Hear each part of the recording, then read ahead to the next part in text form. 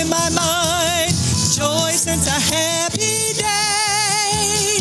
Joy in my feet, joy in my hands, joy in every way. God took those worldly desires, gave me heavenly fire. Now I got a brand new goal. Since I met this man called Jesus Christ, I got the joy, joy, joy in my soul. Well, thank you for joining me today on A Woman's Joy. My name is Donette Douglas, and I will be your host for the next half hour.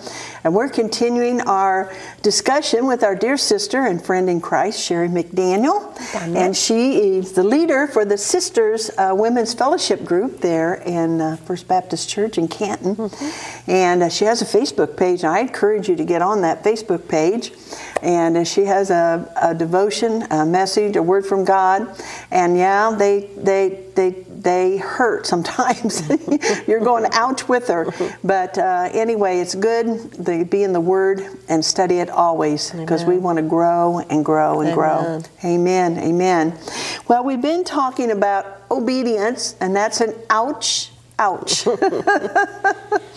But it's good, because God wants us to be obedient. And that's a choice He gives us. We can be obedient, or we can be disobedient.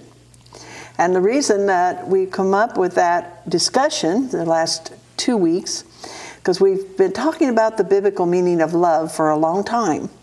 And one of the scriptures, you want to share it with us, Sherry, that comes up quite regular, is from John.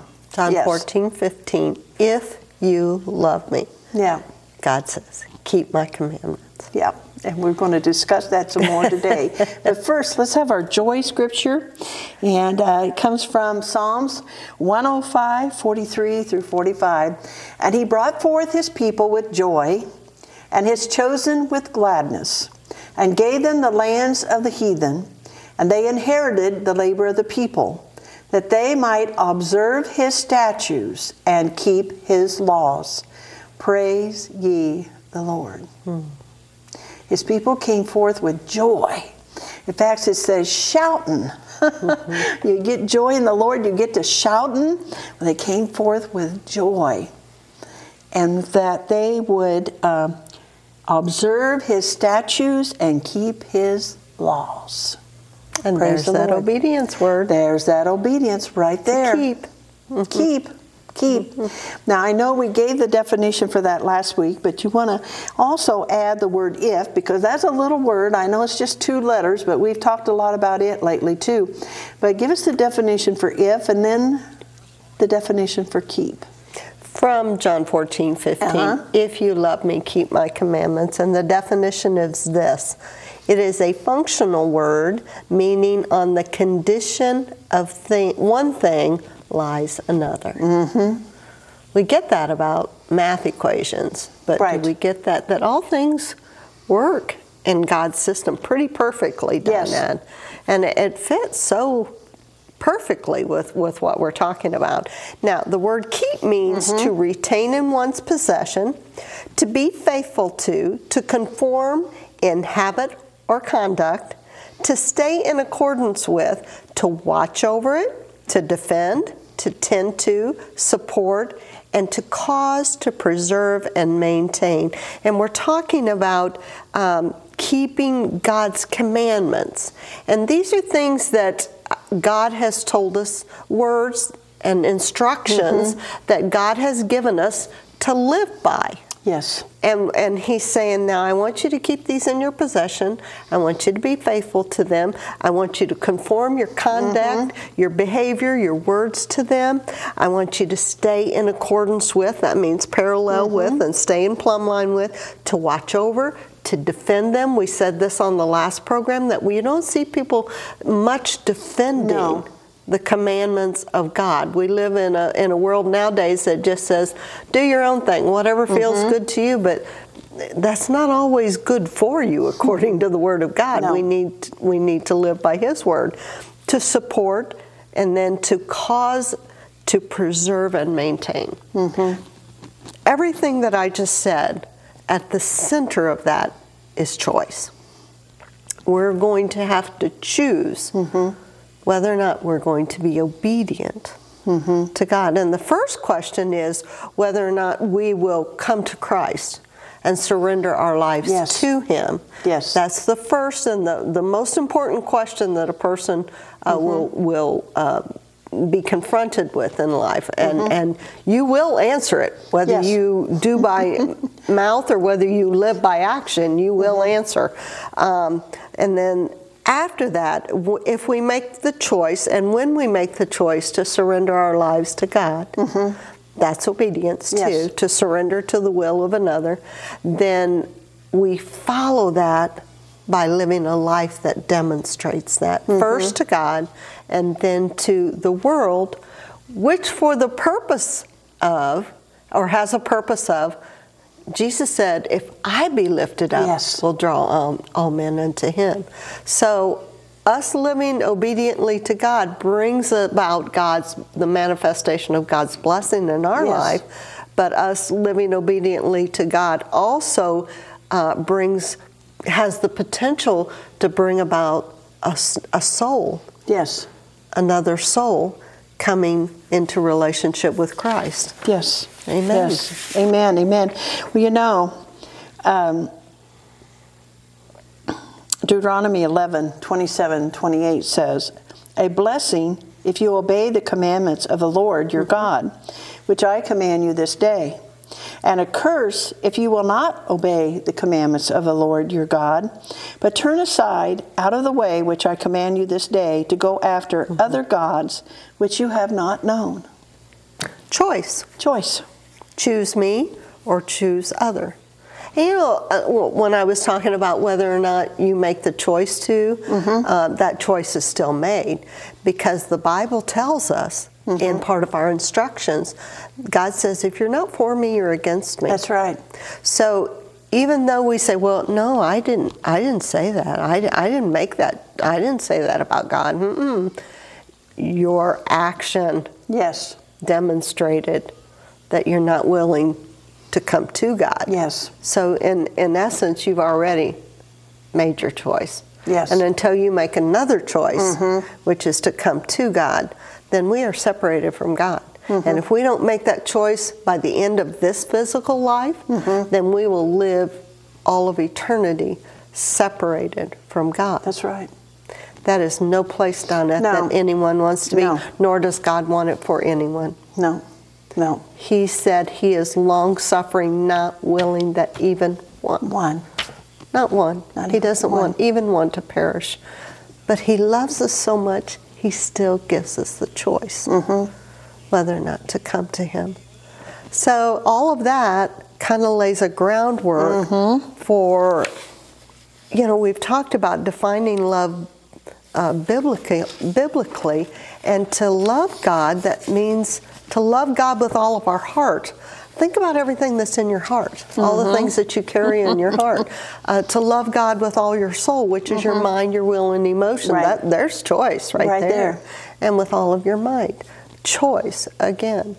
So to love God means that we are going to have to choose to be obedient. And, you know, I don't know if your folks can see all of this, but we just got all of our papers laid out here once again for a study on obedience that God has asked us, literally asked us to share. Yes. You know,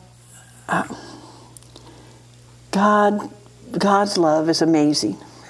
And we've been learning that through the months. Sherry and I sit here and talk. And we brought this up, I think, in the last program. God made a way, that we could be reconciled back to Him, that we don't have to stay separated from Him. What great love. Do you realize how much God loves you today? I think that's part of that totally submitting and being able to obey, is to know that great love. Do you know how much God loves you today? And you say, but why would God allow all these things happen to me? I've had this happen and this happen and this happen. Well, first of all, God came, Jesus said, I come that you'd have life and you'd have it abundant. Yes. But right preceding that, it says the enemy came to steal, the thief came to steal, kill, and destroy. We have to remember we live in a fallen world. There's much darkness, there's much evil, there's much sin. So when you are not serving God, you are in this world, and yes, God does protect us, because God, He gives us chance after chance. Oh my goodness, the things He's protected me from. But He wants our heart. He wants our life. He wants our fellowship. Yes. He wants a commitment from us. And so when we do that, wow, the blessings come. Blessings of God. The blessings come. But when we don't do that, and the Bible talks about it, Deuteronomy 28, you read it for yourself. When we do not, it says curses. Amen. Curses come. And we live in all these horrible things that the world brings at us every day. Sickness, financial problems, relationship problems. You know? The enemy lying to us all the time, discouraging us, beating us up, telling us nobody loves us. We live in that. Okay, and the enemy's still going to try and talk to you when you've made that choice to serve the Lord, but you know different because you've read the Word of God. You know God loves you, or you wouldn't have gave your heart to Him. You wouldn't have asked Him to come in. But you have to realize how much He loves you. The Bible says 451 times in the New King James Version, God uses the word keep. I'm thinking it's pretty important to God. Very important. That when He tells us to keep something, that there's a great significance in that. And when He gives us His word to keep, it is what unlocks the promises of God. If I can read from Deuteronomy, do you mind? Yes, go ahead. Deuteronomy 28, 1 through 2. Now it shall come to pass. There is no if there. It shall. It shall come to pass. Here's the if part. If you diligently obey the voice of the Lord, to observe carefully all His commandments, which I command you today, that the Lord your God, again, there is no if in this part, will set you high above all the nations of the earth, and all these blessings, Donette, shall come upon you and overtake you, because the Bible very clearly says, because you obey the voice of the Lord your God. Now, what are the blessings? These are the promises of God, and depends on which theologian you can and which study that you side with. There can be upwards of 6,000 promises in the Word of God that He's made for His children. But you know, this is what I know about blessing. It means empowered to prosper, succeed, and flourish. Amen. Who among us don't want that in our lives? That's what God promises. Amen. You know, I have people that I love very much.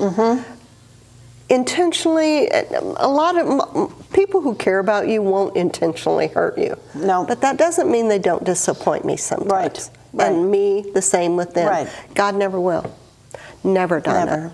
it. His promises are more sure and have the highest authority behind them than anything in creation. That's right. And He promises, if we will diligently obey, that these blessings, and I love this analogy, it says that they will come upon you and overtake you. Yes, Imagine walking down a sidewalk and here come the blessings of God, and you turn around and you see these blessings, but you're not sure what they are, so maybe you speed up a little bit, you take a left, you take a right, and these blessings literally chase us down and come upon us because we have been obedient. Yes. Diligently, and that means with effort, have sought to be obedient to the things of God. Are we always going to get it right? No, but God knows that. And He says He is a rewarder of those who diligently seek Him. Those are His blessings. But He's looking for an obedient people to bless. I mean, that was His intention for the Garden of Eden. They had no lack, no need, everything they could ever want. Was in that garden. But I want to talk about the other side of that. It still wasn't enough. They believed a lie from the devil. And therein came disobedience and sin.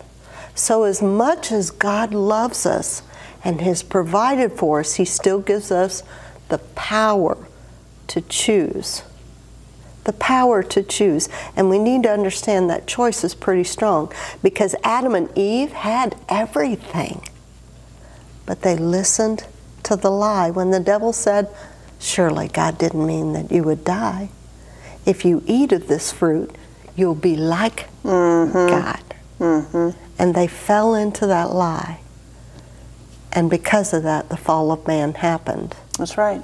But you know, before we come down too hard on Adam and Eve, we need to understand that when God sees our disobedience, sin is sin. That's right. It's the same. Our betrayal of God's word is what causes us to be separated from God, just like God separated Himself physically from Adam and Eve. You know, the Bible talks about that He came in the cool of the day and walked with Adam and Eve.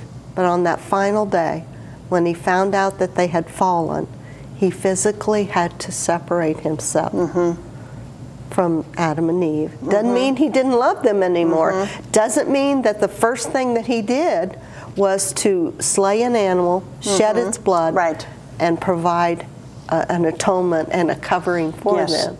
But He still had to separate Himself. That's the consequence of sin that we're talking about, being separated from the things of God.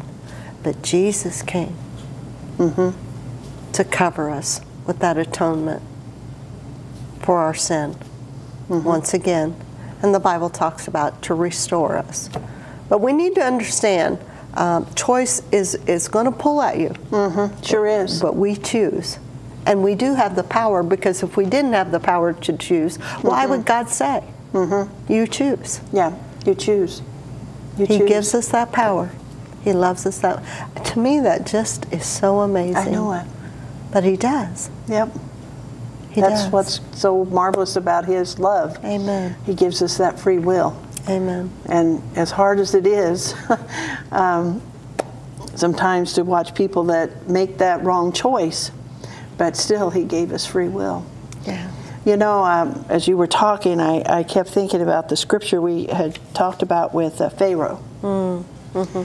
Pharaoh was in Egypt. They worshipped other gods. They didn't worship the true God, as Moses and the Israelites did. And in Exodus 5:2, and Pharaoh said, who is the Lord that I should obey His voice? Have we said that to God? Yes, we have. We'd like to think we haven't. Who is the Lord that I should obey His voice? Now, when you said that, I thought, wow, that is a very dangerous statement, because that's a lot of arrogance. But we say that. Yeah. We've been guilty. Yes, we have. And He didn't obey His voice to let Israel go. You know, Moses had come to Him. And I know not the Lord, he says, neither will I let Israel go. And he did not know the Lord. And he had chose not to know the Lord. He liked his life of riches and women and lands and power, the power. wealth, and he liked greed. it all. And what happened? The plagues. Yes. The plagues kept coming. The plagues came and they came, and Moses kept going back to him. See, God didn't give up. He kept giving him an opportunity. And how many times does He give us an opportunity? Because He doesn't want us to live under the curse. Amen. He wants us to live under the blessing. And that's such a good example, because we know what happened to Pharaoh. And even to the point of his child, the firstborn. He's the one that spoke that the firstborn would begin, not thinking that would involve his own. I'm telling you, sin, the curse, sin, will take you farther than you want to go, and you're going to stay longer than you want to stay, and it's going to cost you a whole lot more than you want to pay. Yes. It is really better to choose God. Okay? Choose life. Choose God. But Pharaoh said no. You know about that also, Donette? Did Pharaoh's choice just affect Pharaoh? No. When those plagues came, as horrific as they were, they not only affected Pharaoh, but they affected his entire kingdom. Even to the place where it cost everyone in the kingdom their firstborn. That's right. So God didn't do that, because when you were reading that, all of that brought me back to John 10:10. The thief comes only reason he comes. Please understand this, people who are watching this program. The only reason that Satan comes is to steal, kill, and destroy. God, however, says, I came to give you life and more abundantly. So choice, it is in our hands. God made the way, just as you explained. God made the way. And Pharaoh's response to that, who is this guy that I should listen and obey him? But because he made that choice, he chose the curse, which is what Satan has. Life is the blessing, which is what God gives to those, and the scripture says, who obey me. Right. And you know, back to what you said, that people say, well, why did this happen? If God loved me, God does love them. Yes. He loved them so much, John 3:16, that he gave his only begotten Son. It's Satan who steals, kills, and destroys, not God. God came to give life. So let's be real clear that God gives life, God gives blessing, and disobedience brings about curse and falling into a place where Satan can steal, kill, and destroy us. And I always say this about that if I let Satan steal the word of God from me, he'll put me in a place where he can kill something in my life and maybe even destroy it. Maybe it's a relationship, or you know, there are a lot of different deaths, let me say it that way. But we don't want to give him that. No. But we're going to have to choose to give ourselves to God. Not to say that things won't happen in our lives, because we do still live in the fallen world where sin brings about curse. We live in that world. Yes. But God says, come to me, stay here with me in protection, covenant with me. Yes. And I will give you life and more abundantly. And the good example was the Israelites during the same time. Yes. Pharaoh and the Egyptians, the plagues were coming upon them. You know, the firstborns were being slain or dying. But the Israelites and Moses were protected. Lived in the land of They went in the Goshen. house and they put up the blood over the door, and they were protected. They were protected. And in Exodus 19:5 it says, now therefore, if you will obey my voice indeed and keep my covenant, then you shall be a peculiar treasure unto me above all people, for all the earth is mine. And God spoke this to Moses, and they were protected. The same thing was going on in the world, but they weren't experiencing it. No, it said Goshen. There was darkness everywhere else, but there was light in Goshen. Yes. Until it come to the 10th plague, you know, that's when the children of Israel had to participate. And there's the choice element. That's right. Making the choice to be covered by the blood of the Lamb. Yeah. And this was a demonstration, not just for them, but for us today, that it is necessary for us to be covered by the blood of the Lamb to avoid the curse or the plague that befell the Pharaoh and all of his army. And everything that he chose not to be obedient to God because of, he lost. He lost it all. Down to his life. He lost it. Everything. He lost it all. You know, we only got a little over 2 minutes left here. I got all these notes. You see all my notes here. We're going to be here a while. Sherry and I love the Word. Yeah, we're going to be talking about obedience for a while, but there's an old hymn, Trust and Obey. Now I want to read some of the words to this to you. I've always loved that song. And Pastor Tom Waters, many of you remember him, always said if we just live by this, Amen. If we would just trust and obey. The first verse says, when we walk with the Lord in the light of His Word, what a glory He sheds on our way. While we do His good will, He abides with us still, and with all who will trust and obey. The second verse, not a shadow can rise, not a cloud in the skies, but His smile quickly drives it away. Not a fear or a doubt, not a sigh or a tear can abide while we trust and obey. Not a burden we bear, not a sorrow we share, but our toil He doth richly repay. Not a grief or a loss, not a frown or a cross, but is blessed if we trust and obey. But we never can prove the delights of His love until all on the altar we lay. For the favor He shows, for the joy He bestows, are for them who will trust and obey. And the fifth verse, then in fellowship sweet, we will sit at His feet, or we'll walk by His side in the way. What He says we will do, where He sends we will go. Never fear, only trust and obey. Of course, you all know the chorus, trust and obey, for there's no other way to be happy, to be joyful, to have that shout that in Jesus, but to trust and obey. Obedience, not always easy. It's a choice. We know as a child growing up or raising a child, when we ask them to do something, we expect them to obey. And when they don't obey,